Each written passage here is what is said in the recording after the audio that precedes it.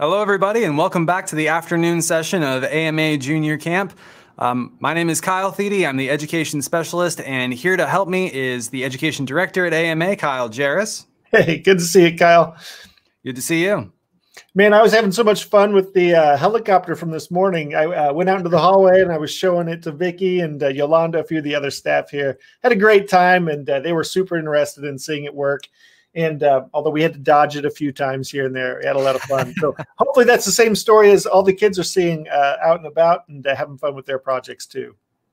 Yeah, I certainly hope that everybody's been having fun with theirs and learning a lot about how it flies and maybe even trying out different types of stabilizers. But for right now, for this afternoon, we're very excited to have our fourth guest speaker with us this afternoon. His name is Jerry Worden. He's a longtime member of the AMA, and he has lots of really cool things to tell us. Hello, Jerry. Can you hear us?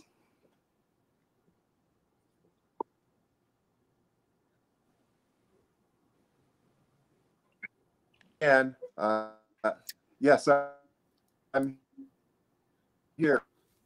Good afternoon. My name is Jerry Worden. Coming to you from Central Illinois here near Bloomington Normal. And just say hi to all your campers out there. Good afternoon.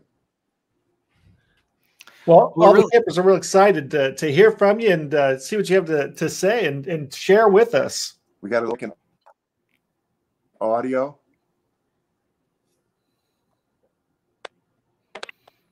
And just so the campers know, we've had a little bit of a delay with some of the audio today, so it might be a little bit of slowness between the two.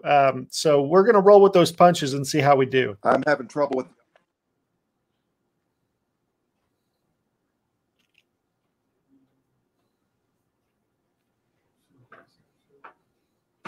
I'll go ahead and get started. Can you hear me? Yeah, we can hear you. Go ahead and get started. Hello.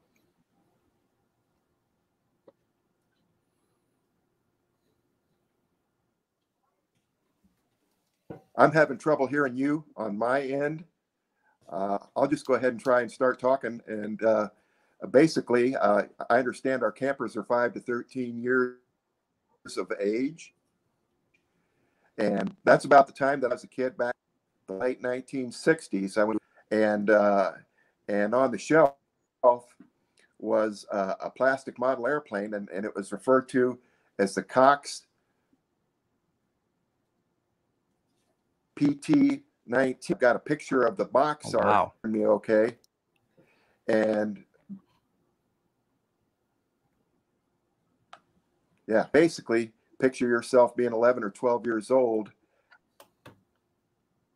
and looking at the box and seeing that scene. And basically the box would have read, told you all the wonderful things that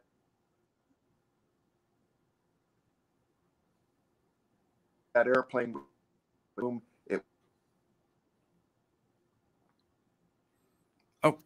I think we might have lost Jerry. I'll jump in real quick and say Jerry was sharing a little bit of his story earlier today and was talking about how when he was a young man, probably it sounded like 7 or 8 maybe, he went into the toy store to buy more slot cars and stumbled upon a PT-19 that looked very similar to this. And that's how he got his start in model aviation. Looks like Lee Ray's jumping in with a comment. That's pretty cool. Sounds like Terry just got one almost new in the box, which is really impressive. It's a really cool plane. And it sounds like this is how he got his start, how he kind of jumped in and started flying model airplanes. And it was U-Control at first, I think he got into, then Control Line. And I'm not sure. Kyle T, was he into RC at all? Yeah, that was actually something that I was looking forward to asking him about, comparing and contrasting what's great about control line flying, what's great about RC flying, and how they're different and how they're similar. So I really hope that we can hear his perspective on that because I'm really excited to hear about it. But I mean, that's an experience that a lot of people have had. And I mean, that's the thing that I think draws a lot of people to model aviation and full-size aviation is that it looks so cool. Like you want to know more about it. Warbird or whatever it is, or you hear about that new piece or even a new old piece of aviation history, and then being able to have it in your hands and then fly it yourself too. That's awesome. And I think it looks like Jerry might be coming back in. I don't know. Our producer. I think so. I think so. Fingers crossed. Oh, here he is. Welcome back. Yeah. So here's the real deal. Okay, there's the Cox PT-19. Hoping you can see that. Hey, there it is. That's hey, there it is. Right there with that guy right there. And back in the 1960s, this would have been $9.98. The thing of it is, we bought this plane, and I heard Mr. Glenn talk the other day, and he said he couldn't get his running. And I can kind of relate to that because we couldn't get this run. We couldn't get the PT-19 to run. And we shortened the strings and decided to whip the airplane around in a circle. And that was fun. They got us control line fly, not to be able to turn the airplane. So then, lo and behold, one day, by divine intervention, the motor ran. We got the motor running, and we got it out flying on strings. And that was just the beginning of a relationship for me with model aviation that continues until this day. And I've got some more airplanes back here behind me, but we'll just focus on this PT-19 right now. And basically, I sent in some pictures of another one that I built, which was a P-38 Lightning. And there's a video that goes with that to give the kids an understanding of control line flying is like. And if you want to, the pictures illustrate what it's like to build an airplane out of wood. There you go. Basically, all the wood for that airplane was right there in that box, in that little box back there. Plane 2 or 3 years ago, just flying control line.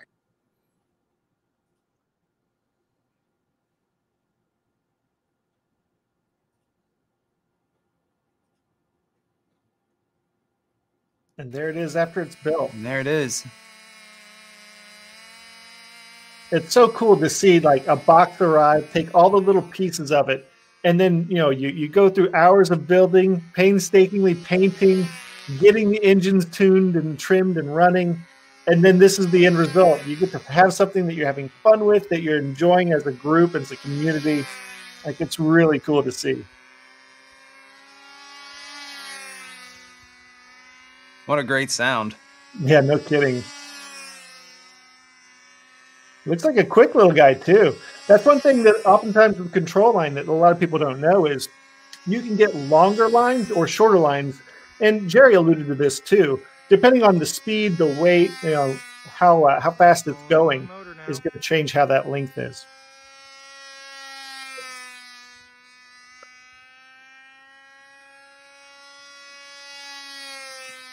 Now, Kyle T., have you gotten to fly control line yet? I actually have never flown control line myself. It looks very exciting, but it also looks like it's very high pressure. It looks like you need to do everything exactly right. Otherwise, you're gonna run into trouble really quick. I've never quite been brave enough, but I kind of want to give it a try.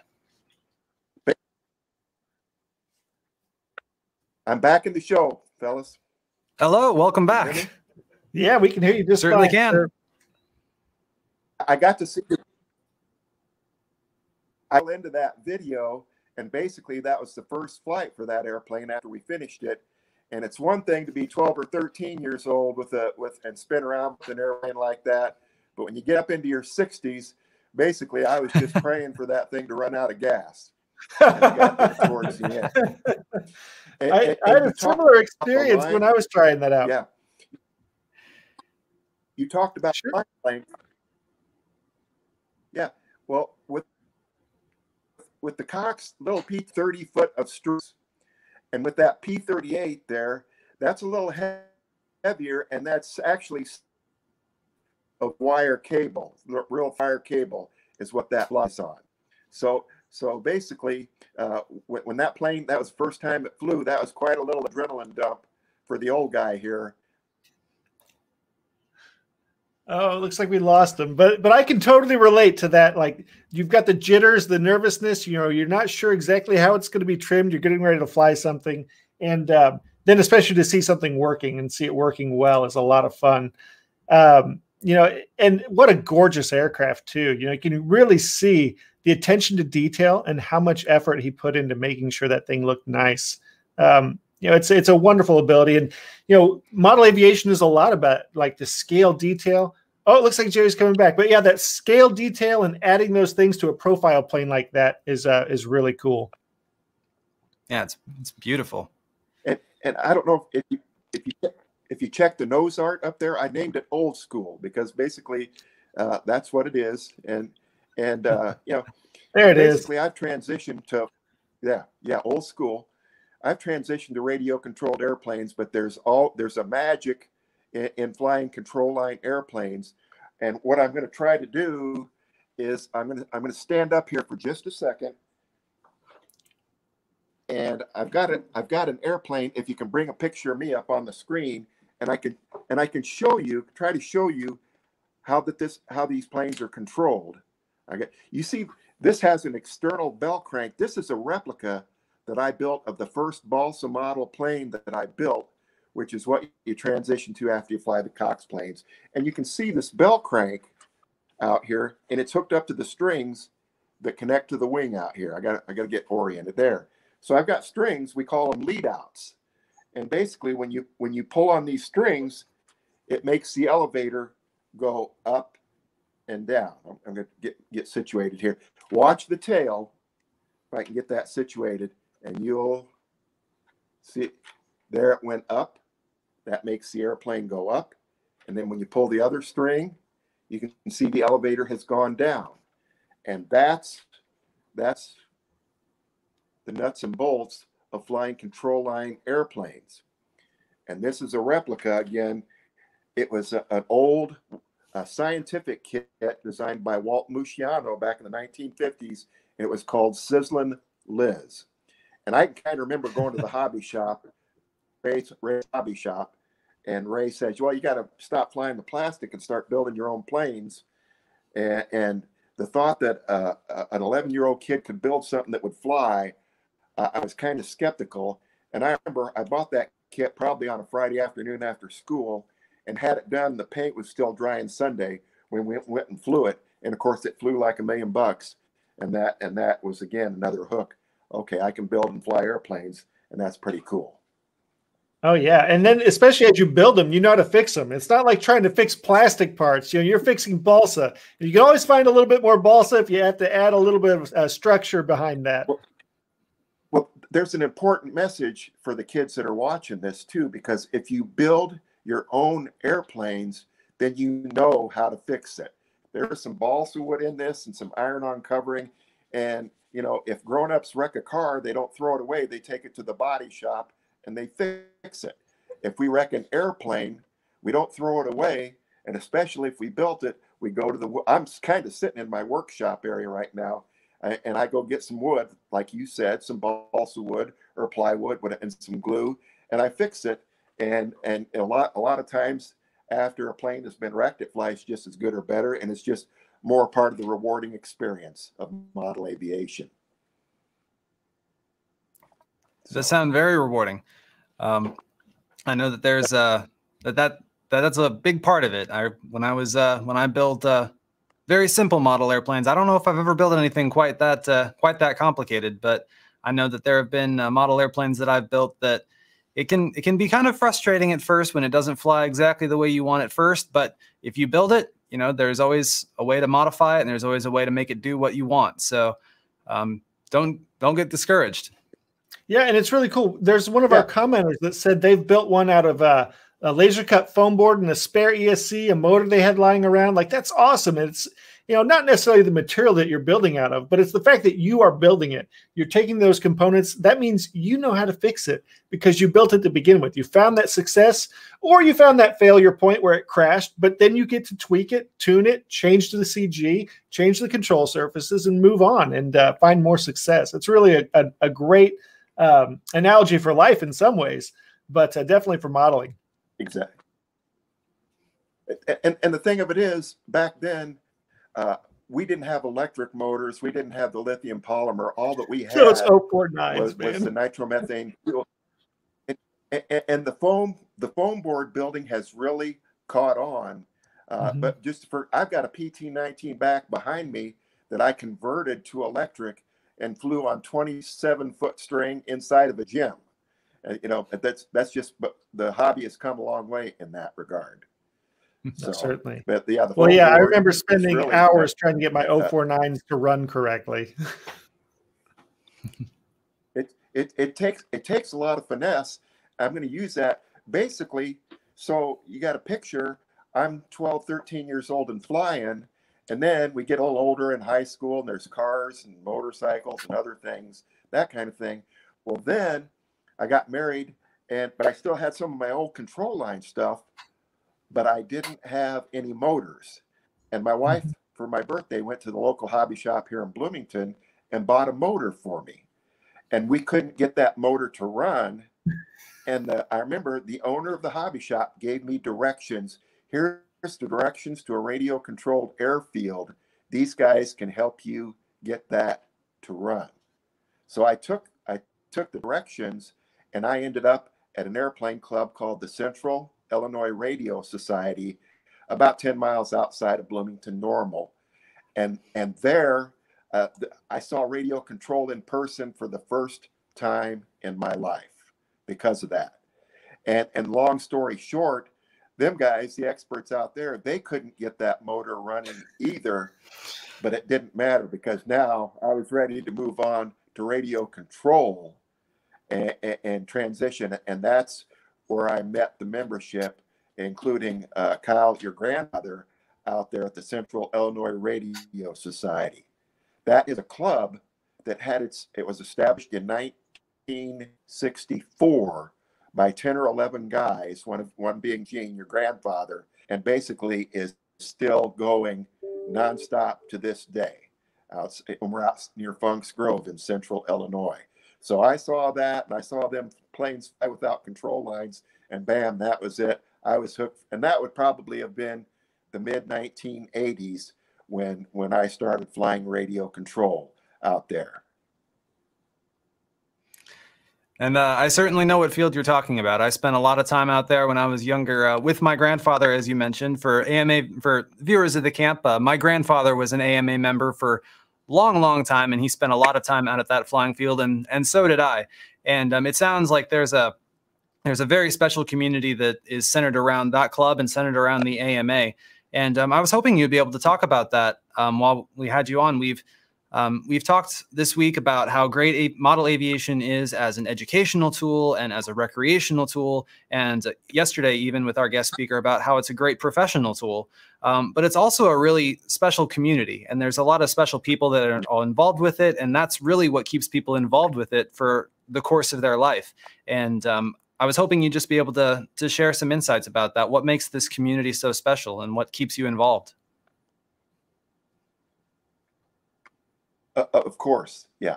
So basically, I'm in Bloomington Normal, Illinois, and there are probably 6 or 7 clubs within a 50-mile radius of our club out here in Funk's Grove. There's one in Peoria, Washington, Pekin, Streeter, Champaign. I might be fitting one, but the bottom line is I could go into any one of those flying fields, and it's family, basically. There are people there I know by name, old friends, and you make new friends. And when there are various kind of flying events, and you go from club to club, and it's basically one big family. Just another example, my son and I had grandkids, and we were taking a trip to Six Flags, St. Louis, Missouri, and we happened into a club that we'd never been to before outside of Rolda, Missouri, and just drove up and started telling, about our club, and basically you're instant family. You're talking airplanes, and it doesn't matter that you're strangers because you're really not strangers, and that's the Academy of Model Aeronautics and the familyship of members that go along with that type of thing. And the AMA basically is the rule-making body for the various events that we participate in, whether it be pylon racing or pattern or that kind of thing. There are events scheduled free, when the weather gets nicer, weekend, all about the flying season. And, you can go on your website and do the events about what's going on. It's a really cool aspect of the community of aero modelers, that you mentioned. Like, you can go anywhere, go to a club, start talking planes, and you're part of that family there too. And, one of the greatest aspects of our clubs, whether it be a middle or a high school club, a college club, or a traditional aero modeling club, is really the camaraderie that takes place. Everyone's there to help each other out, to give some good-natured ribbing on occasion when it's deserved. But also just to really share in this passion that is aviation in general, and of course our segment of it, which is model aviation. It's really neat. We had some great questions coming through for you, and I wanted to bring some of those up. One of them was, how many RC planes have you built?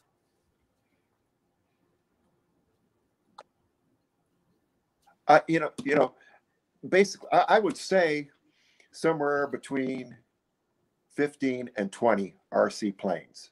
There's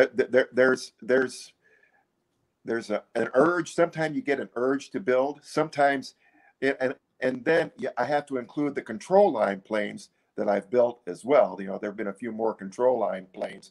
So there's a building process that you go through. You get that urge to build, but then sometimes there's a rebuilding process.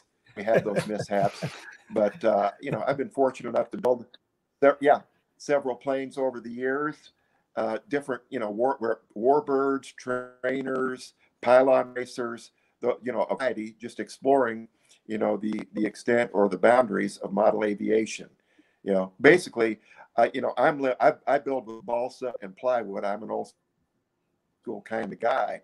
I'm way by the fact that, they lay up molds and fiberglass and it comes out pre-pit and those that stuff has gone way past me, but I still enjoy, a build. Right now I'm working on an old World War I airplane that needs some shit. And I've got airplanes that I've built. I've got a Spitfire that I built in 1998. I've got planes that I built that have been around for years, and still I've got an airplane that your grandfather started years ago, never finished, and I finished, and it's still around, and I could have it airworthy in an hour or two if I was called upon. I want to share a picture with you if I could. Could I do that? Absolutely. I'm going to put this down here. I want you to look. Mr. Glenn talked about, and you guys were talking about the Tuskegee Airmen back there. I think it was on Tuesday. Mm-hmm. This is my son, Justin. I think he's going to be 37 years old, but this was way back when, before the Red Tails movie, there was a movie on HBO called The Tuskegee Airmen. Had Lawrence Fishburne, I think, Cuba Gooding Jr. It was a very well done movie. Still a good watch today.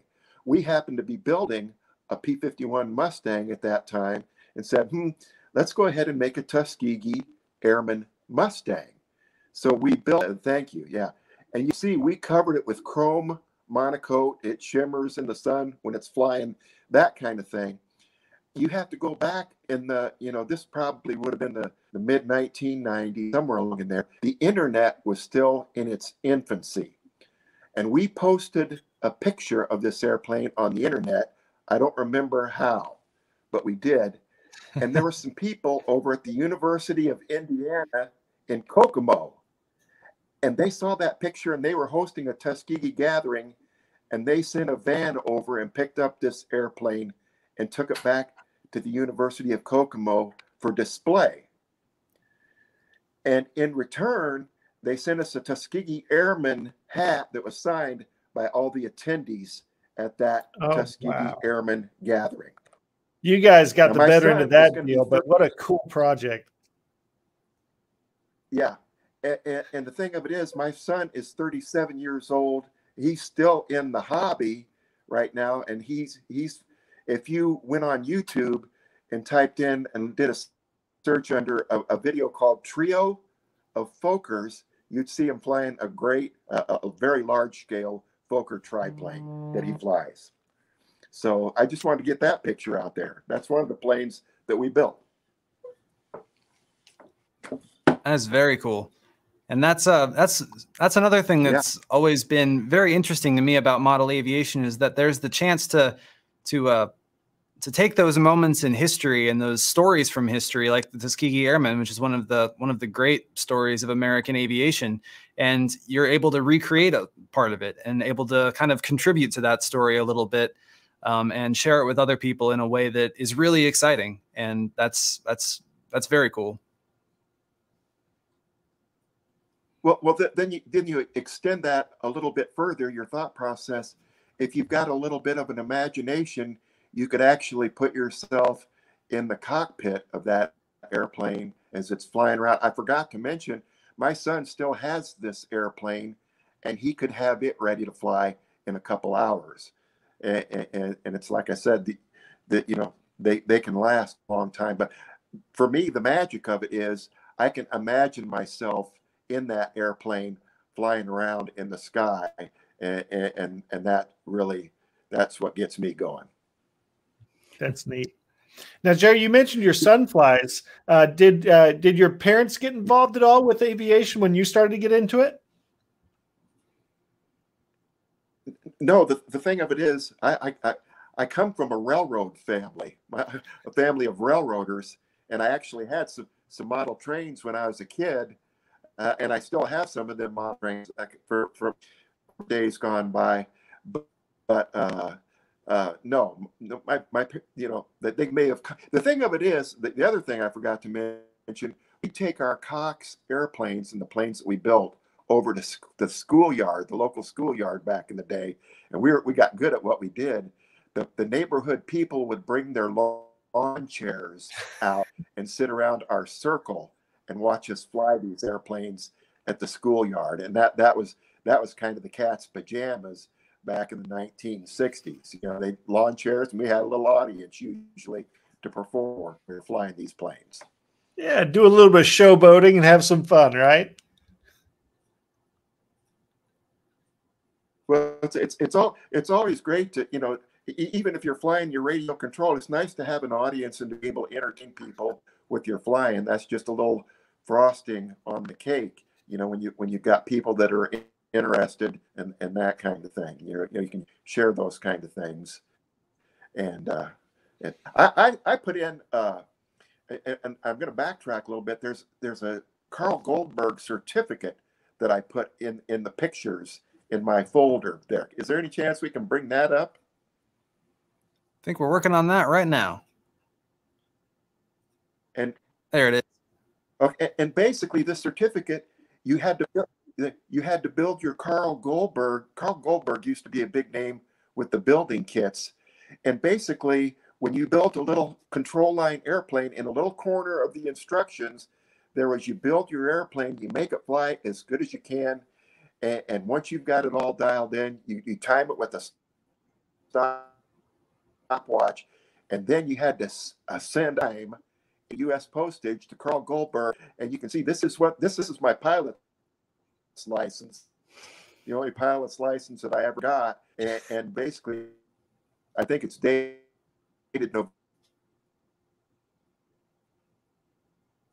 November 28, 1969. That's amazing. That's very cool. And the fact that Carl Goldberg, probably every time one of these came in the mail, he signed that happily. That's really cool. Oh, it looks like we lost Jerry this time. 4 minutes and 3 seconds. Yeah, that's a heck of a flight, honestly. Yeah, he had to get to 60 seconds to get the certificate, but he got this at 4. That's awesome. Oh, looks like we have Jerry back. The thing of it is, most of your control, the Cox airplanes, you'd get 3 or 4 minutes out of a little tank of gas with those things. That's kind of basically what you're supposed to get. So really, they were expecting you to underachieve, because 3 or 4 minutes wasn't hard to get at all out of those airplanes. Yeah. And again, early on, you get, and even later, we'd get dizzy. But after you've done it for a while, you kind of develop, you don't get dizzy anymore. Yeah, the 2 times I've flown control line, I definitely got a little dizzy. And I tried all the tricks, just focus on the plane and all that. But fortunately, they didn't give me a full tank on either of those flights, so I was able to stand upright. Yeah. So you go back to the Academy of Model Aeronautics. When you're having this much fun and fellowship and that kind of thing, you kind of look for ways to give back. And basically, I remember the associate vice president then, Charlie Bauer, putting out a call. He needed a competition coordinator for District 6, which is Kentucky, Missouri, Illinois, and Indiana. And I went ahead and volunteered for that. So for several years, my responsibility was to coordinate the different contests that went on in that 4-state region, be it, Class A events like pylon racing or pattern, or your Class C or your Class C restricted, with your fun flies and that kind of thing. And I got to meet and talk to a lot of people that way and schedule the various events for that. And then later on, I left that and became an associate vice president under Charlie Bauer. And the guy that took my place as a competition coordinator for District 6 was none other than Randy Cameron, who I believe is the executive vice president for the Academy right now. But yep. the one thing I have to say about that, I didn't have a lot of knowledge when I started on that competition coordinator thing. Every time I called and started at Reston, Virginia, or Muncie, Indiana, I always got help. I never got put on hold. I always got the information that I needed in a good way. And I always, whether I was CD in my own event or officer in the club, which I was for several years, every time I would call the Academy, it was a positive experience for me. And I always, to this day, feel good about paying my dues, because basically what's going on there is the glue that kind of holds everything together out there. And there's a lot of good work happening by a lot of good people.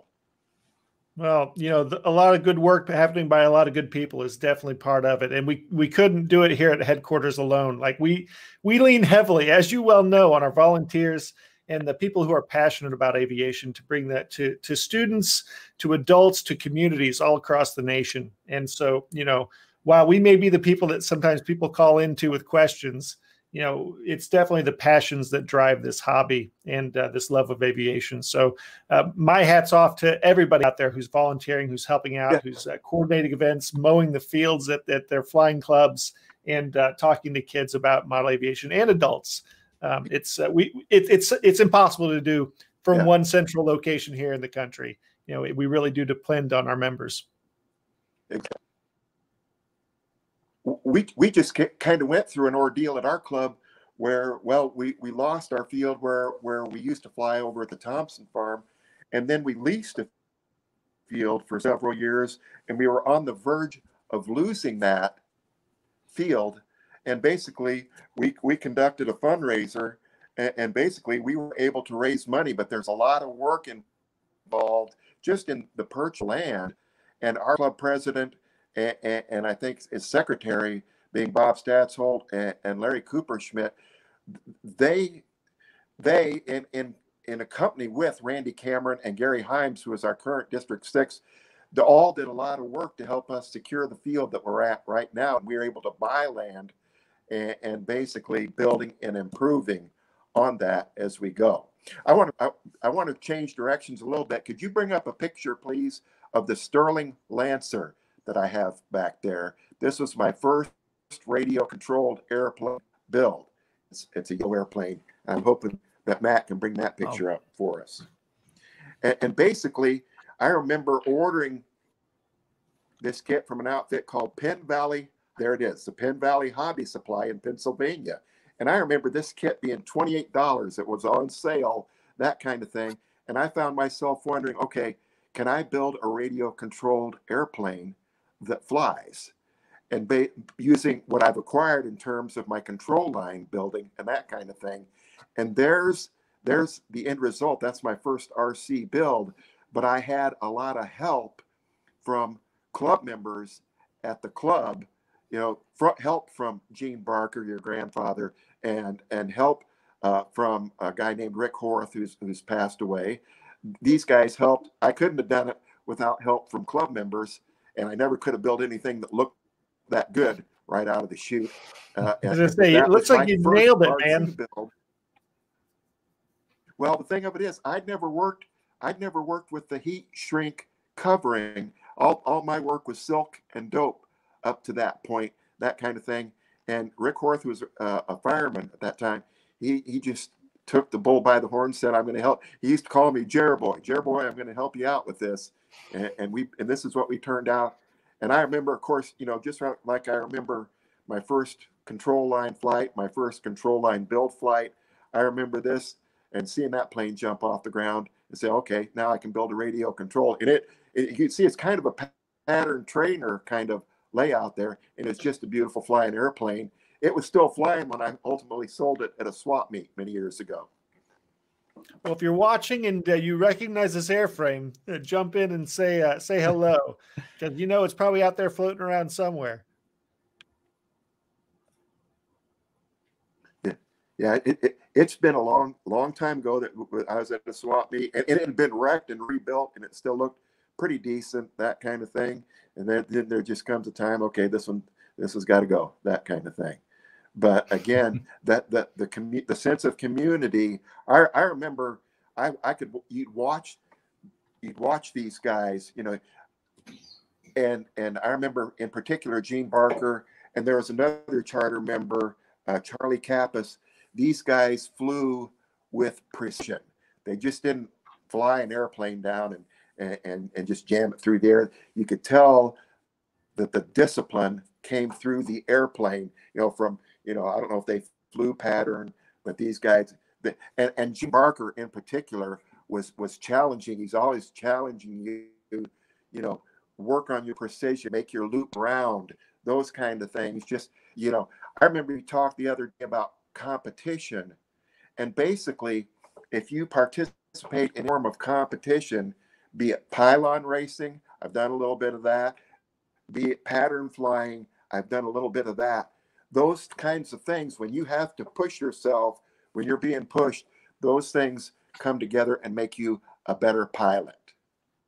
I remember flying contest in Charleston, Illinois, and thunderstorms had rolled through. And I remember flying my round in a pattern competition, and the wind was probably blowing like 20 miles an hour, changed 180 degrees during my flight while I was flying the flight, that kind of thing.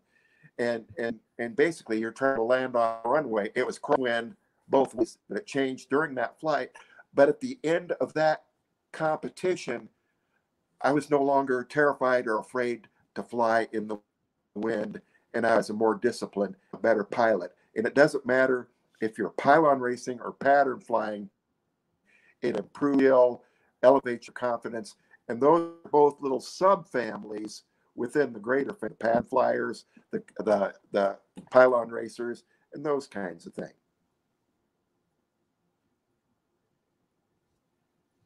Well, it sounds like there's a lot of ways to stay involved with this community, and it sounds like you've gotten a lot out of it and you've given a lot back to it over the time that you've been a part of it. So kind of want to start bringing this conversation to a close, but I wanted to ask you, is there any advice that you would have for our viewers this afternoon about how best to stay involved with this community and how they can get involved and stay involved for a long time, and the best way to stay excited about model aviation?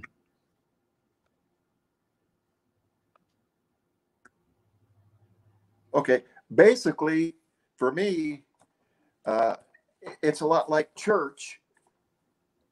And basically, you come together as a community to rekindle each other's excitement or inspiration, whether it be about your religion or whether it be about model aviation. And you've got to surround yourself. Well, you don't have to. You want to surround yourself. You just get that much more out of the hobby when you're in it with other people who share that experience with you.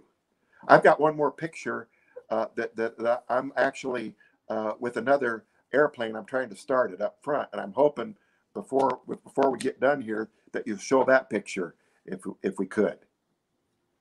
All right, I think we're gonna pull it up. Which picture is it you're looking at? Yeah, basically, I'm under a canopy and I'm starting up an airplane, and there's a guy holding on to it. I think we found it. Yeah. There we go. And basically, I would say, as we're winding down, I've kind of come full circle, because in my younger days as a kid, a young person, I was into the Cox PT-19. This one right here is also a PT-19. I was just so endeared to the airplane, and I know a lot of guys out there that are my age. Just to me, the PT-19 was just a special time in my life, and took me a lot of places that I never would have been to. And I've come kind of full circle, and I'm back to flying a larger scale PT-19. This is my favorite or my favorite radio controlled airplane to fly. I like to call it an old man's airplane because it's not super fast, but it's a lot of fun to fly. Well, and it's gorgeous. I'm sure it's enjoyable to fly, and you know, they're easy to see, easy to tell what the orientation is, and just it's an airframe that you can constantly learn and grow and practice that precision, as you're saying earlier. It's really neat. And thank you so much for sharing your story. I know we've had a few technical difficulties today, but you know I'm speaking for both myself and Kyle and everyone else who's listening in the live stream. This has been a pleasure, and great to hear about how this is a community that works together, and that there are ways to get involved and to stay involved. So thank you so much. Yeah, I want to echo what Kyle said. Opportunity, and for your young kids. Go ahead. Well, I just wanted to echo what Kyle said, and thank you very much for your time and for your stories. And it shares a different side of model aviation that we haven't really touched on this week, but I think it's a really important one. It might be the most important one. So thank you very much for being a part of this program, and for sharing your obvious love for this hobby with the people who are watching. It was a privilege talking with you, and to your kids out there, just go after it, and I hope you have as much enjoyment out of the hobby as I found in my experiences. Well, and speaking of some of those experiences and the fun, camp's not over. We've got one more day with a couple of surprises in store. So, Kyle, I'm going to let you finish up with some of that info. And, you know, it's been a pleasure. And I'm looking forward to tomorrow too, guys. All right. That's right. We still have one day left with AMA Junior Camp. Tomorrow morning, we'll be back at 11 a.m. Eastern with another project that we're going to be building. And that might not even be the last project that we work on tomorrow. So you definitely don't want to miss out on the morning stream, and also especially the afternoon stream when we have our final guest speaker of the week, who's going to be coming to us from NASA. So that's something very exciting that we're going to be sharing with you tomorrow afternoon. You definitely do not want to miss out on the last day of AMA Junior Camp 2021.